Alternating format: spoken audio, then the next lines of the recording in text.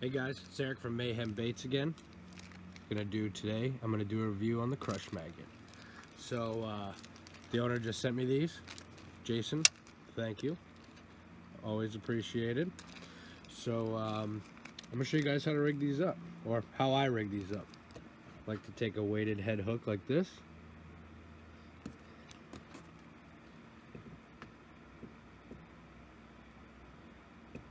Feed it on.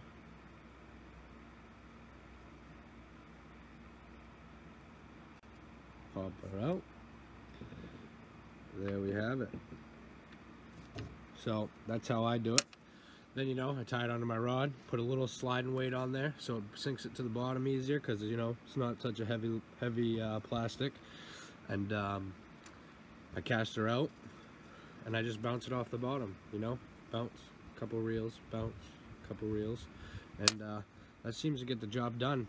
In the fall, I caught a couple bass, a couple trout with these. Sorry, these were originally not even made to be a bass lure. So, I mean, these have come a long way.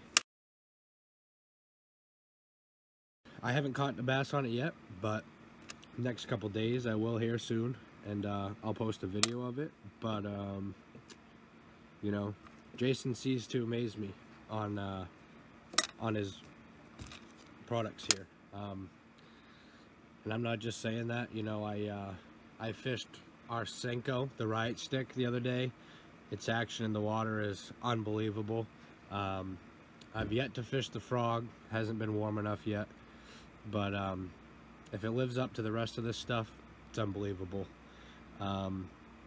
So stay tuned for more videos from me and from Mayhem Baits.